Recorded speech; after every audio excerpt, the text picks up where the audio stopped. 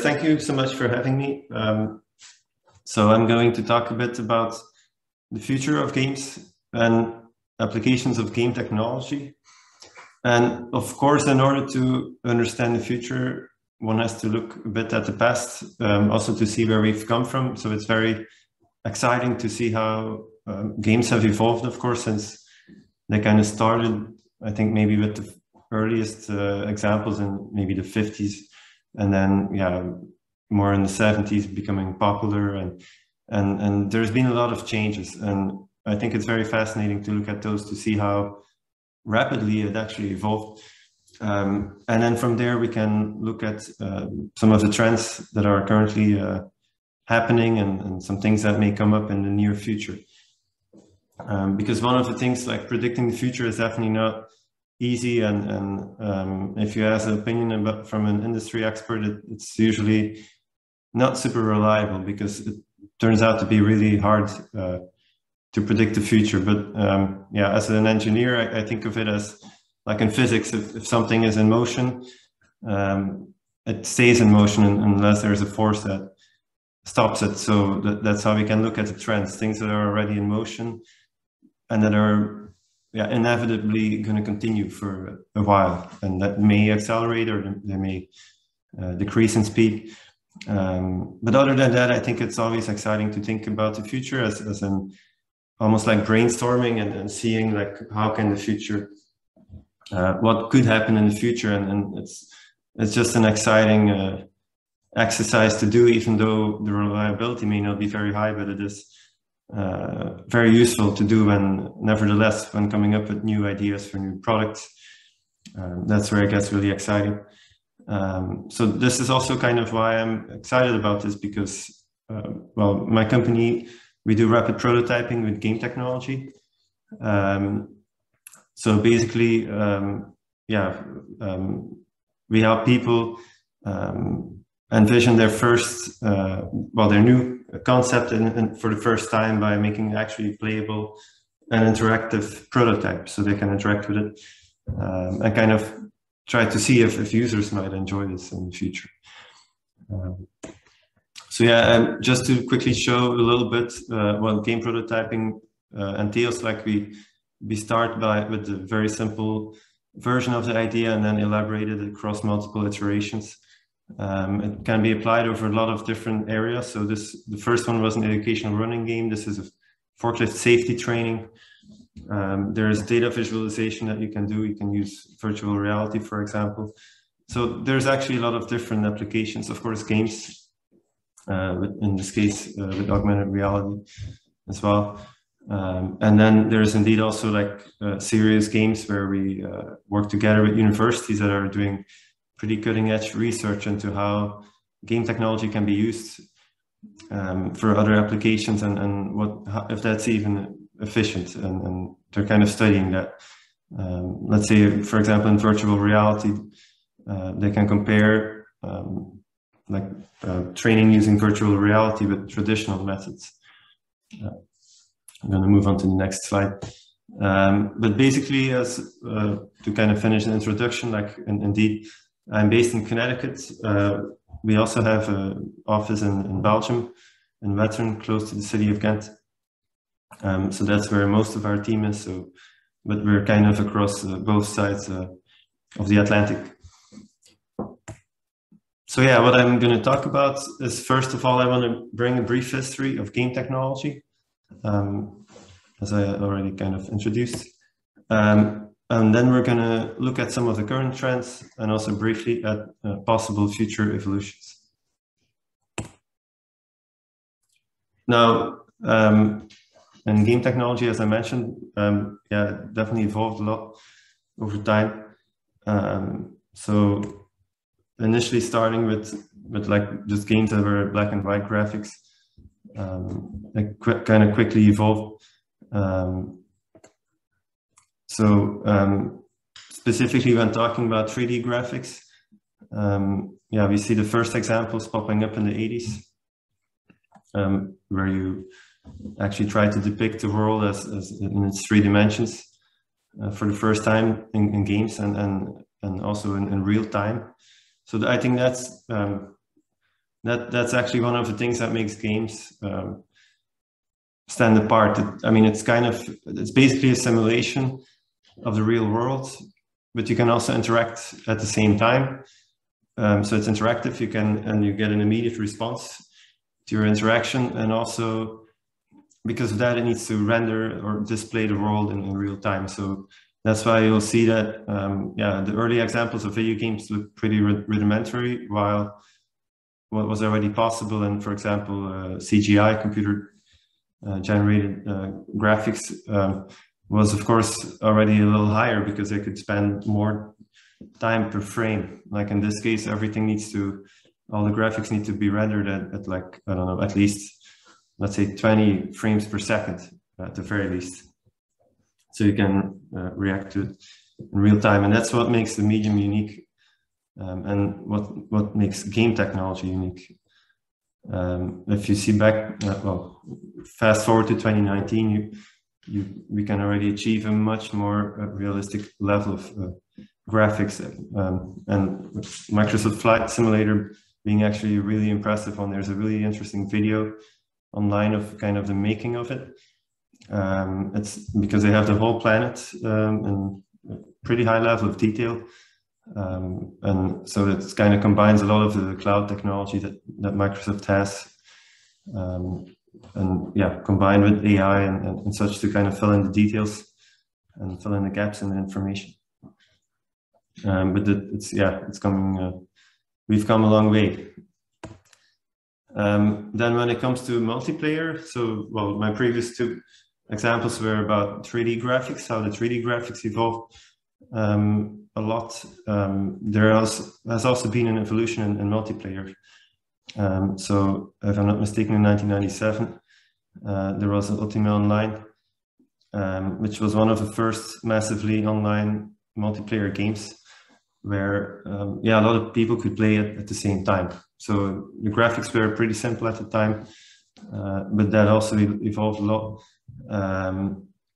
So now we have PUBG, which is also an online game with a lot of players where we battle each other.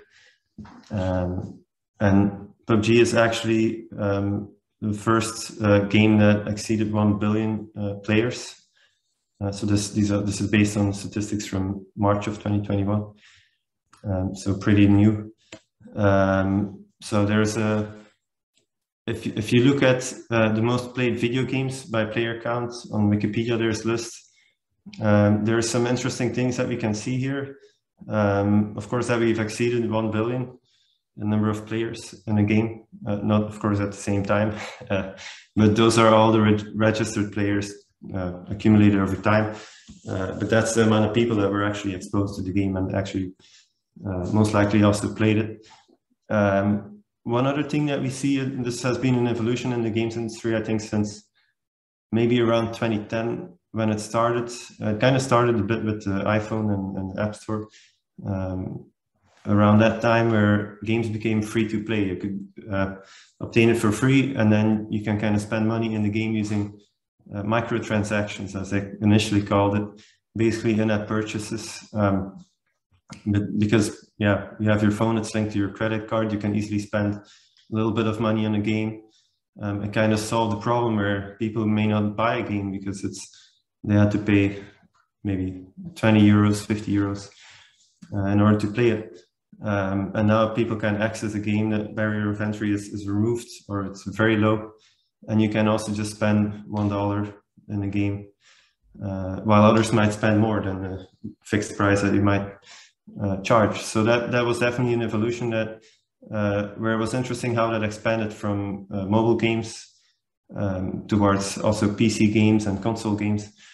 That took a few years to kind of propagate to the different gaming platforms, but that was definitely an interesting evolution. I think that's, otherwise this is not a list of just online games, but out of the first 10, I counted that 7 of them are online games. So it's kind of maybe obvious, because with multiplayer games, you play with multiple people online, it kind of takes more people, and people would invite other players. They would invite their friends to kind of get into the game.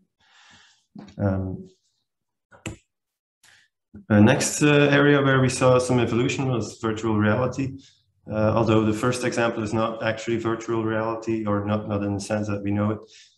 There was the ViewMaster, which maybe a lot of people know from their childhood, where you could see stereoscopic images through a device that kind of looks like somehow like a VR headset in a way, because VR headsets offer also stereoscopic images, but the difference is, of course, that there's display technology that updates it in real time, combined with the sensor that detects in which direction you're looking. So, and then of course other sensors as well, in order to offer a good experience. So in the beginning, there were some first VR arcade games. That was kind of a little bit of a hype at the time.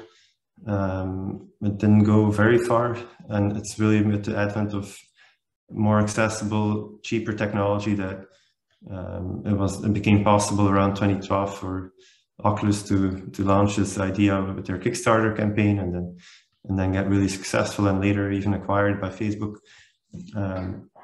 So this is how the VR, the current wave of VR took off.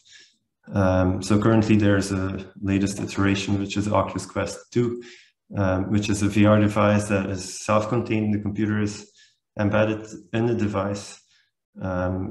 It's wireless. It just has a battery. It's kind of like a VR device with a built-in phone. It has cameras, so it uses optical tracking from the point of view of the user, so you can basically go anywhere.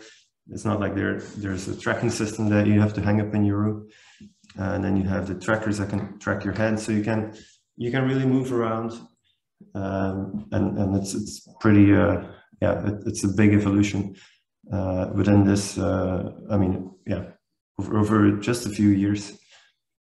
Then augmented reality is also the use of game technology, where Boeing started playing around with this in 1992 to kind of help instruct like cabling or wiring for airplanes. And then in 2020, this is just an example for what I used, like basically with the iPhone 12. You have a LiDAR, which is a little extra sensor that you have in the phone, which they added. It's nothing new in terms of technology, but it's new that you have it on the phone, basically. So you can now use that to do 3D scanning using your phone. So it's kind of here that it does, of course, blend a bit with other areas. This is not just video games. There are some games that use this technology, but it ties very tightly into game technology, where you can scan objects yourself. You could use that in an application that uses real-time rendering using game technology in order to achieve something. And one of the simplest things that I do with it is, like, if I need to buy furniture. This was recently because we moved to a new house, and now we still lack a lot of furniture. So a little while ago, we were looking for couches, and we went into the store, and I said, okay, this couch feels like, I'm not sure if it will fit, or maybe it's too big, or I don't know if I can walk around it. So what I did is I used this app called 3D Scanner app, and then I just scanned the couch in the store, and that took me like only 1 minute to produce, and then I could actually put it in the house. It would anchor it. It would anchor it to the actual space. I could place it somewhere using a technology called SLAM, simultaneous locating and mapping. It would kind of keep track of where my phone is in space, and where to put the virtual couch. And I could actually pretend to go sit in it, look at the view, kind of walk around it, see if there's enough room to pass. So this was a very simple use, but kind of a bit of a game changer. And then actually we didn't end up buying that couch, but then we went into a store and we saw another couch that we liked. It was really well priced, so it was in a thrift store, and we said, okay, yeah, it's time to buy this couch. We want to be able to receive some guests again after COVID, and I wanted to see if this couch that was in the store wasn't too big. So what I did is I just overlaid it using this simple app to put the other couch to see. I wanted to make sure it's at least a bit smaller than that couch, or not bigger. So that way I could just overlay it and kind of have a sense. So this is the actual picture. This is just in real time. I could actually walk around and see that couch. So I think that's a pretty interesting application. Okay, so now for some of the current trends. An important trend that we've seen is the use of technology outside of games, for example, in education, professional training, and healthcare. So basically, well, it kind of started a bit as a hype, or the trend, which was called serious games. It's still a term that's being used. It's still around. In the beginning, it was like an idea, like, oh, we can use games for other applications. And it was something that came a lot from the games industry, where people were trying to look for new markets. Of course, if you push something really fast, it doesn't always work, but it does set things in motion. And that's what we've seen. So it took a little longer, and over some time, and also just people that grew up playing games as a child, they just started their careers and entered all kinds of different fields and started to take this technology with them, because it's kind of you could see it as a language that a lot of people now understand, and this is why I think the adoption of game technology outside of games has actually increased and is still going to continue to increase. And I do think we can look at some of the past trends as well. Like if we see that online games really came up, like first, of course, we had games starting in the 70s. So those people are climbed all the way up in management and all kinds of companies and industries. Now we have a lot of online multiplayer games that are also going to, those players are going to grow further in those companies as well. And I do think there might be a bit of a delay effect there, where we receive these entertainment products, these things can start to enter into those businesses and affecting all those industries. Basically, in the beginning, people started pushing game technology in new areas. Then also the companies that actually create the game technology. So there's Unity Technologies with the Unity engine. There's Epic Games with the Unreal Engine. There's also Crytek with the CryEngine. But basically, they started also noticing, and about, I think 4 or 5 years ago, they really started recognizing that people actually use their technology not only to make games. So they started supporting that and even writing out some grants. Like, for example, Epic has the Epic Mega Grants, where people can apply for any project using game technology. So that's pretty exciting and really helping. So yeah, we've seen a lot of applications. As a prototyping company, we help to develop them.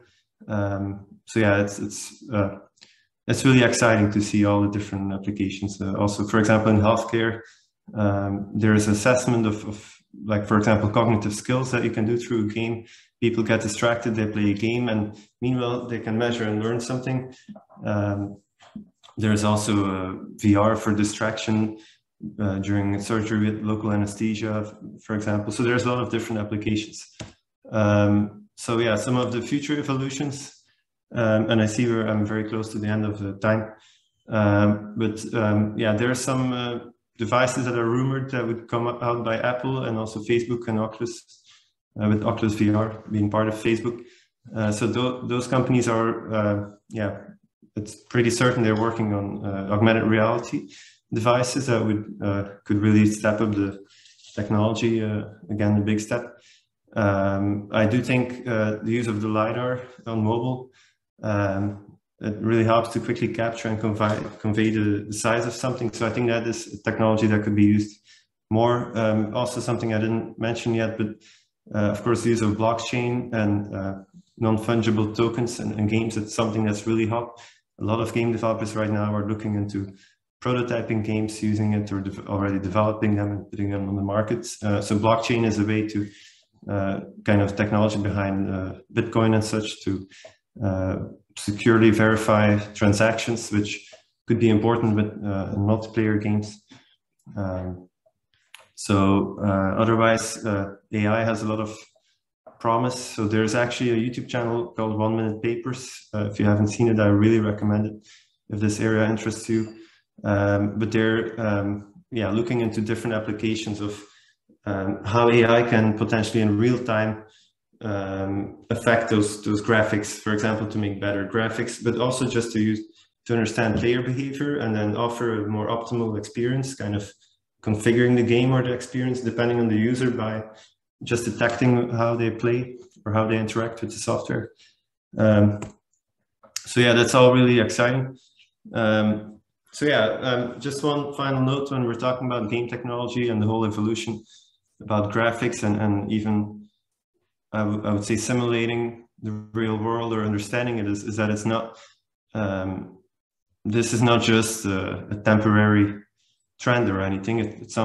I think it's our innate nature as human beings to want to kind of, on one hand, depict reality, and of course maybe simulate desired outcomes. And of course, if you go back to the cave paintings of Lascaux, which were made around 17,000 years ago, you can see that it's nothing new. People like to depict the reality around them and kind of imagine what they would like to encounter. So yeah, with this note, I would like to end my presentation. Thank you very much for your attention.